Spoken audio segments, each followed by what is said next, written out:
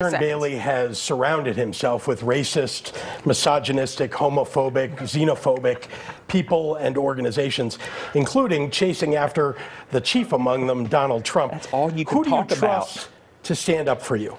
He's going to stand up for them, not for the working families, and particularly black and brown people across the state of Illinois.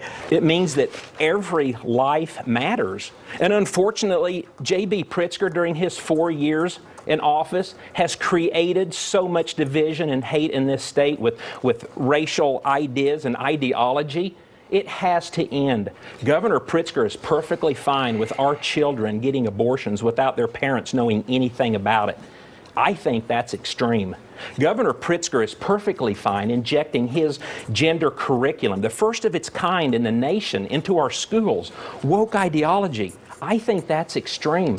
Governor Pritzker's Family Foundation is the primary sponsor for experimental gender surgeries in children's hospitals all across this nation, right here in Chicago. False. I think that's extreme. He wants to jail doctors and jail women who are seeking to exercise their reproductive rights.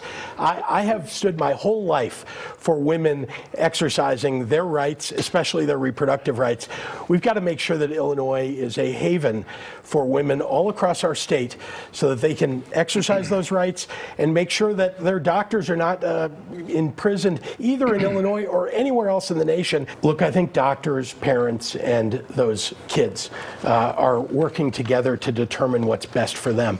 I think our hospitals, especially Lurie, which is one of the great children's hospitals in the entire nation, are very responsible about these things. But look, I stand up for the rights of our LGBTQ community to make decisions for themselves. You believe that children of any age can make whatever decision for their health that they want to make.